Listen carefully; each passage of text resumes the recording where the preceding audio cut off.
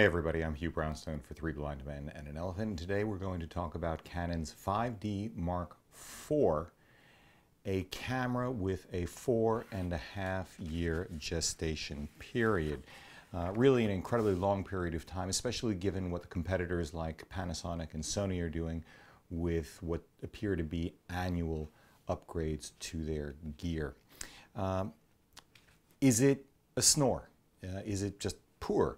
Or is it something more significant? Let's talk about that. Now, the fact of the matter is, I haven't had one in hand. And to be honest with you, I don't even know that I'm going to reach out to my usual sources to try to get my hands on one. There are two bloggers in particular who have already gotten their hands on the 5D Mark IV. My bud, Planet Mitch at Planet 5D, so he's got some good videos on moire and rolling shutter. I'll reference them in the links below. And the guy who I think is the smartest, the best digital imaging blogger out there, Tony Northrup, has gone really in depth. So my intention is not simply to tell you what they said, but to take them at their word and then draw conclusions about what that means in terms of strengths and weaknesses, who is it for, and really, most interestingly to me, what does it portend for Canon at a broader level and the industry itself. So, sexy time. Let's cut to it straight away and say that the Mark IV is a significant step up from the 5D Mark III in terms of specifications, but it cannot escape the limitations of the DSLR form factor, and by that I mean an optical viewfinder, nor the limitations of Canon's prime directive, the same one for all publicly traded companies, which is to maximize shareholder value. So let's talk about the signature change in the 5D Mark IV 4K, DCI full 4K. But with that being said, there has been a bump in a number of other specifications, and let's go through them. So the first thing is bigger sensor, not in terms of measurements, but in terms of megapixel count. So it's risen from 22.3 megapixels to 30.4. The 5D Mark IV has a touch screen. It has improved autofocus lifted directly from the 1DX Mark II. It has GPS, it has Wi-Fi, it has near-field communications connectivity. It has something called dual pixel RAW, as opposed to dual pixel autofocus, which it already has.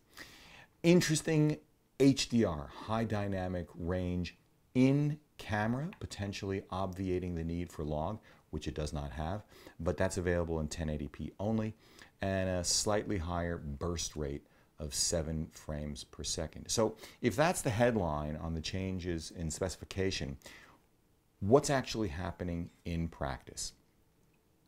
Okay, so here's what we know, courtesy of Tony and Mitch. So what I was able to see from Mitch's comparison of the 5D Mark IV to the 5D Mark III to the 5D Mark II is that in video, it's noticeably sharper. Now, he had the same lens on all three cameras. It's possible that there was lens-to-lens variation which accounts for this, but I have a sneaking suspicion that it's just sharper. On the other hand, when Mitch looked at moire and rolling shutter, moire looked a little bit worse on the 5D Mark IV. Rolling shutter looked a little bit better. I'll just sit there and say, not much of a difference. So, okay, we've got that. Still, something like the Sony a7R II with 42 megapixels is going to be significantly sharper doing stills. And because the a7R II, the a7S II, don't have anti-aliasing filters while the 5D Mark IV continues to have an AA filter, I suspect that the Sonys will be sharper in video as well. Now, touchscreens. If you like touchscreens, you'll be happy because now the 5D Mark IV has one. It doesn't tilt, it doesn't swivel, and it's the same interface that the 5D Mark III had, the 5D Mark II had, and the fact of the matter is that'll be comforting to many people because you don't have to change the way you do things if you're already familiar with Canon, and by now you've gotten used to it. But if you are coming into Canon, it's not a particularly impressive implementation of touch screen UI. In fact, it doesn't hold a candle to the two reference standards in my book from the perspective of software UIs in physical cameras. That would be Hasselblad's new UI that they put on the H6D and the X1D. And from a pure software camera perspective, whether it's Android or Apple, I happen to be an Apple guy, smartphone UI is so far beyond anything that any of the camera makers are doing. In fact, the only reason why the Hasselblad is as good as it is, it's because it's beginning to approach the intuitiveness and ease of use of a smartphone app. So that's that. As far as autofocus, Tony says that it was already great and now it's even better. He says it's the best that he's ever seen, and I'm sure that that's right. It's the best that he's ever seen. The dual autofocus, the dual pixel autofocus, though, when I've seen it, it hasn't rocked my world. I'm used to Sony a6000, a6300, a7R2, Sony's iFocus, Sony's facial recognition, and my personal belief is that this is the best autofocus out there. So it would be interesting for me to compare the two directly. But there's a larger issue. When you talk about dual pixel autofocus, what many people don't realize is that in order to take advantage of it, you need STM technology in the lenses. Now, if you have STM lenses and you're comfortable with the quality, you're good.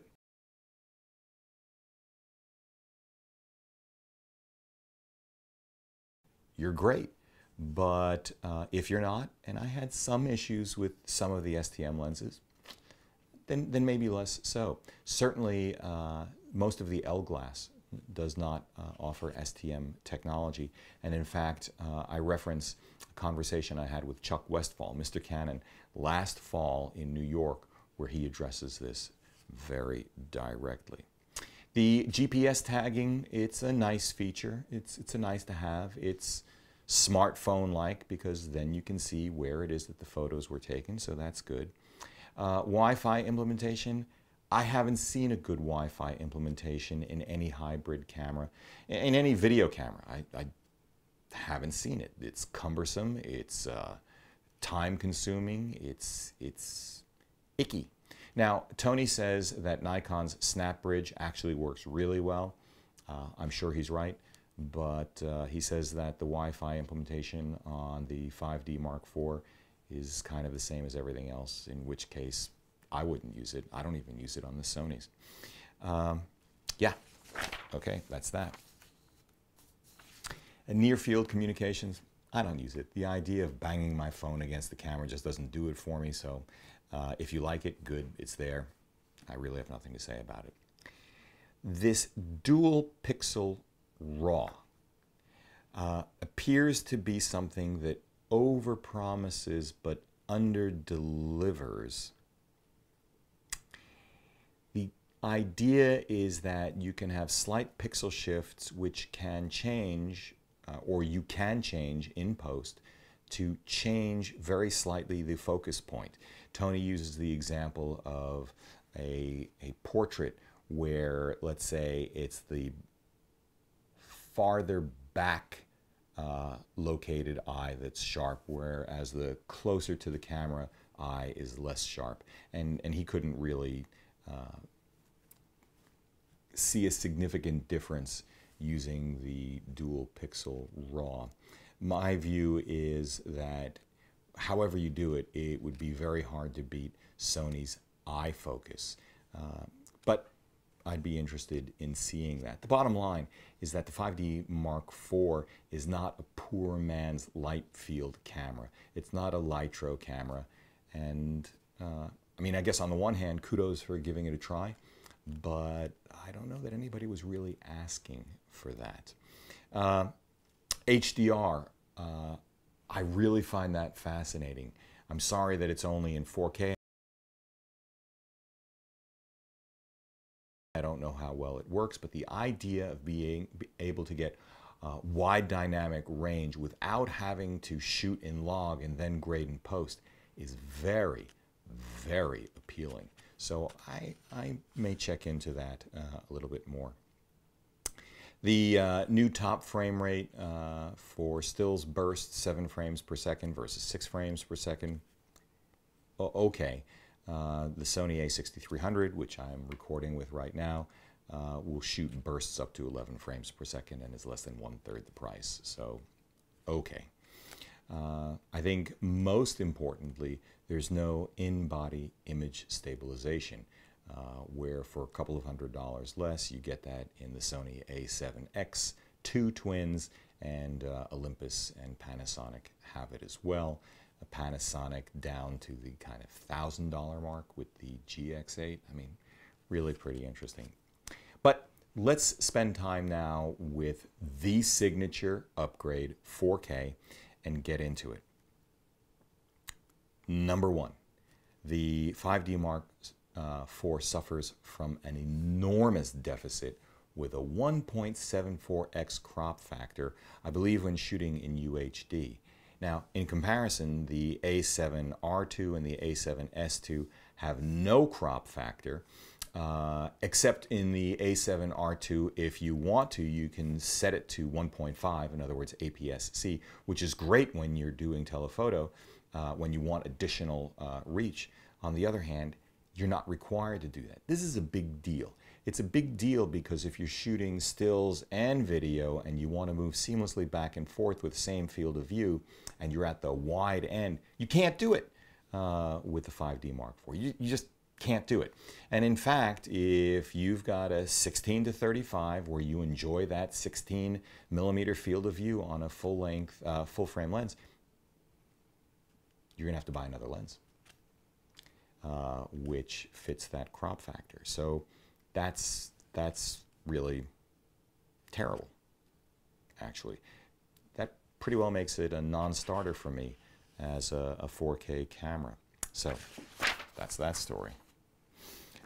Tony says that the codec on the 5D Mark IV generates a file of 266 gigabytes for 1 hour of footage versus 40 gigabytes for the Sonys and the Panasonic GH4. This is unbelievable. Now, maybe it's because it's intra-frame, but Tony didn't say that. I really want to take a closer look at that, because if it's the same quality, the same codec function, but just a lot less efficient, this is also kind of full stop. I wouldn't use the camera. It just doesn't seem like 4K has been implemented particularly well. Let's continue, because the maximum frame rate is 30 frames per second in 4K. That's no big deal. Most hybrid cameras only go up to 30 frames per second. The 1DX Mark II, I believe, goes up to 60 frames per second. But what's more interesting to me is when you drop down to full HD. So when we see HD, we have to remember that some people will distinguish between HD, which is 720, and FHD, or Full HD, which is 1080. That's especially important with the 5D Mark IV because in Full HD, it only goes up to 60 frames per second. In order to get 120 frames per second, you have to drop down to 720. And that is a significant difference in resolution. And again, for me, that's kind of full stop. You don't use the camera. The Sony a6300 does 120 frames per second in full HD. The Panasonic GH4 does 96 frames per second in full HD. And this camera is coming out, I guess, volume shipments in the fourth quarter of 2016. That's just uncool. You can't send the 4K signal out through the HDMI port. There is no SDI, so you cannot send or record to an external recorder, a 4K recorder.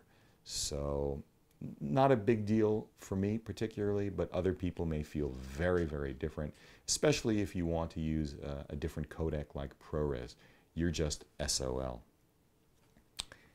Because it's an optical viewfinder, the 5D Mark IV doesn't address the lack of exposure assists, focus assists. There's no peaking, there are no zebras.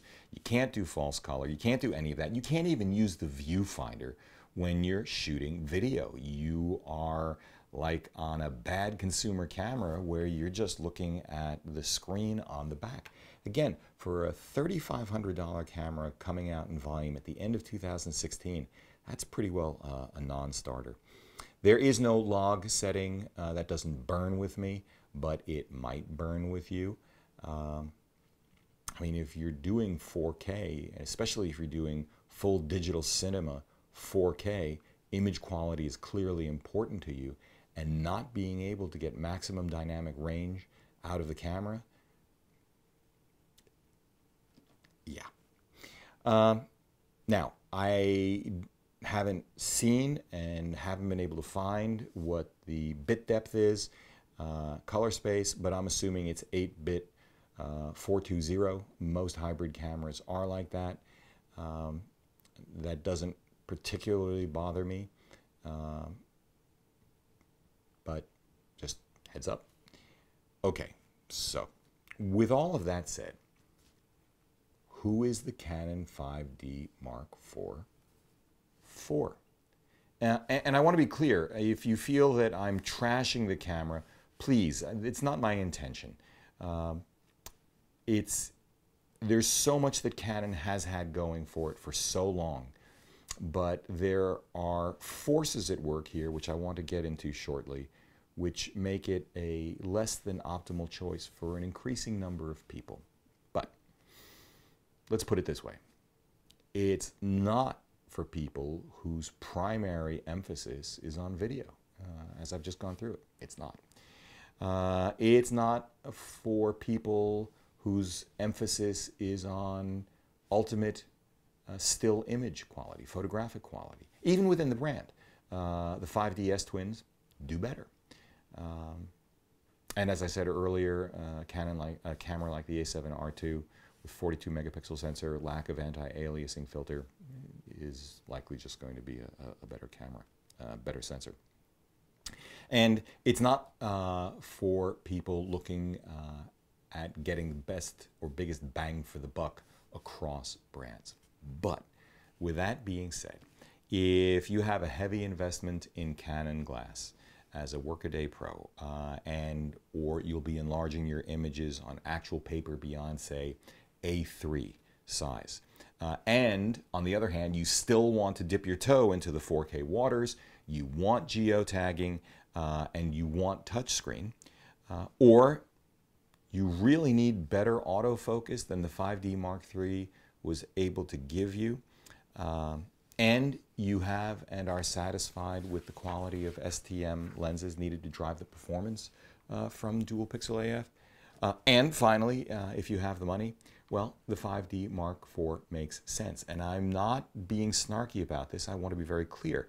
The Canon bodies are robust as all get out. It is a proven body. It's got great physical ergos, arguably the best in the business. It's part of an incredibly well populated Canon ecosystem, which includes an extensive flash line, some of the best zooms in the business in the L glass, inarguably the best primes, super telephotos out there. And the fact of the matter is, if you're already in Canon, you've made a significant investment in the gear and in learning how to use it. It's become second nature to you, and to give that up in order to swap over to a new system means you're not only going to take a hit on depreciation, but you're going to have to relearn a new manual of arms. And that's a pretty strong disincentive from switching. But what's really interesting to me is to ask, what does the 5D Mark IV tell us about Canon and the broader industry? Well, no newsflash, but Canon simply will not cannibalize its dedicated cinema EOS line. And like Sony, in fact, Canon's pricing indicates a very clear awareness that unit volumes will continue to drop, and the only way to make up for it, in other words, the only way to adhere to the Prime Directive, is to sell higher margin products which can stand the lower unit volumes. So you can take a look at the 1DX Mark II, which is a $6,000 camera, which is where you get 60 frames per second. But you still don't have the focus assists and exposure assists because it's still a DSLR with an optical viewfinder. Or even more interestingly, look at the Canon Cinema EOS C700, which was just announced for $28,000. The thing of it is, here's the bottom line.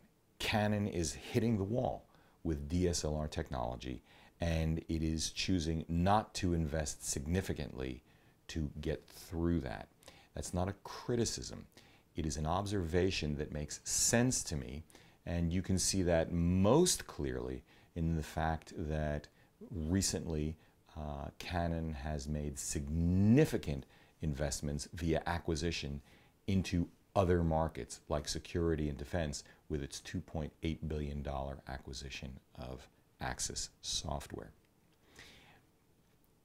Let's think about this using other industries, the hard disk drive industry and the automobile industry. We'll talk about the Porsche 911. 30 years ago, a guy by the name of Dick Foster with McKinsey consulting firm wrote a book entitled Innovation, the Attacker's Advantage. And this was the first time that I'd ever been exposed to the concept of technology S-curves. An S-curve looks like this. And you can turn that into the 3 stages of the evolution of any new technology. At the beginning, the technology is new. You don't get that much functionality out of it, but at some point you continue to pour time and effort into it, and you really begin to climb the function curve. It gets really, really powerful. And then, as with everything, at some point it levels off. This was the case in a follow-up book by Harvard professor Clay Christensen entitled The Innovator's Dilemma, When New Technologies Cause Great Firms to Fail. And he used the hard disk drive business in the 80s as an example of how that worked. He talked about IBM being a master of the big, high-capacity, high-speed disk drive being undercut by companies like Seagate, who were making 5¼ drives, much lower capacity, but much lower price, and people were willing to live with that because the future of that particular branch of hard disk drives was much clearer. There was much room for improvement. Why do I even introduce this? Well, because what's clear to me is that the DSLR technology curve, or wave if you like, is cresting. If you think of this as a series of waves down at the beach, you know, when you want to body surf or you want to surf with a board, you want to catch the top of the wave and ride it. But eventually it loses energy and it's gone, but there's a wave coming in behind it. The wave coming in behind DSLRs and optical viewfinders clearly consists of mirrorless interchangeable lens cameras. That's what the Sony A7 X2 twins are, the Panasonic GH4, the Oli OMD EM5, the Fuji X-T2, all of these things. The Hasselblad X1D. Yeah, these are all interchangeable lens mirrorless cameras which have tremendous opportunity to grow, and there are simply fewer of us who are willing to pay for functions we don't need when we are willing to pay for functions that a DSLR doesn't give us. And of course, we understand what the wave is coming behind mirrorless interchangeable lens cameras, and that's the smartphones, especially with Apple's announcement last week of the 7 Plus with dual lens technology, the first implementation, I guess, of their acquisition of Lynx.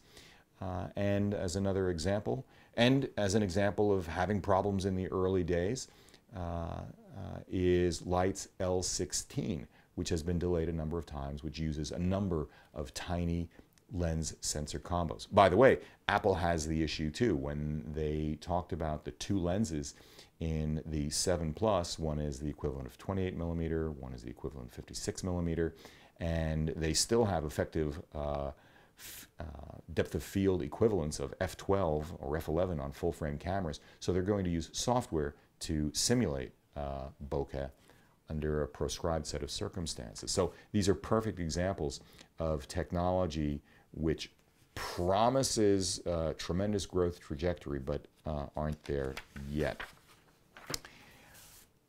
But let's talk about cars. So think about the 911. The 911 was created in 1963, an iconic vehicle, and every few years Porsche does something to improve it. It hones the form.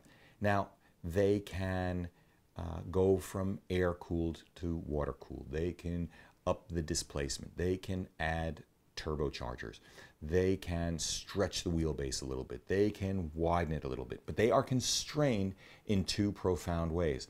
One, by the aesthetic. It is an iconic design, and when they thought that it had run its course and introduced the 928, it didn't work. People went back to the 911. But the second way that they are constrained is by engineering choice, hanging that engine over the rear wheels. There's only so much that you can do with it, even if you go to all-wheel drive. So in the real day, or in the real world on a day-to-day basis, no one can use even half of that performance. And if you've ever sat inside a recent vintage 911, the number of buttons in the dash is just infuriating. It's impossible. And if someone wants to drive in snow and they don't have a four-wheel drive Carrera S4, or they want to carry 4 adults comfortably, well, there are simply a lot of other cars now that are a lot cheaper and do a better job. The Subaru WRX is a $30,000 car, 4-wheel drive, 4 doors, probably more reliable. The base price for the 911 begins at $89,400. So, what does all of this mean for you? Well, if you're the kind of person, or by analogy, wants and can afford a Porsche, you're going to buy a Porsche. If you want the Canon 5D Mark IV and you can afford it, you're going to get it, and you're going to love it because you will have bought it for the right reasons, most of which I've outlined above. But as I said earlier, the number of us out there who fit into this category is shrinking because there are cheaper alternatives which have reached the point where they are actually better in specific instances. And of course, for me, what comes to mind is the Sony A7R II, which is a better video camera, and I'm betting it's a better still camera too, as far as image quality, certainly on a par from a lens perspective. And you may not like the ergos as much, and I might agree with you, but it's a heck of a camera. Also, as long as you don't mind the overheating. And then there's the Sony a6300 or something like the $798 Panasonic GX85, which shoots 4K and has more of the things you need for a hybrid than the 5D Mark IV. So, is the 5D Mark IV really just a poor excuse of an upgrade? Is it a snore? Nothing new? I mean, 4K, 4.5 years later, big deal. Or is it something more? Now, even though I personally switched from Canon to Sony a couple of years ago and have never looked back, the 5D Mark IV is neither a poor upgrade or a boring one. This is a very significant camera. Well, it's an incredibly solid camera, as its predecessors have been, and it's capable of creating or capturing outstanding images in the right hands. In most meaningful ways, it is a significant upgrade over the 5D Mark III. But in the end, what makes it a significant camera, in my book, what makes it more important by far than the 5D Mark III, which preceded it, is that the Canon 5D Mark IV is the clearest indication yet of the limits of the technology that spawned the original and the difference in evolutionary potential between DSLRs and the next wave of technology embodied by mirrorless interchangeable lens cameras.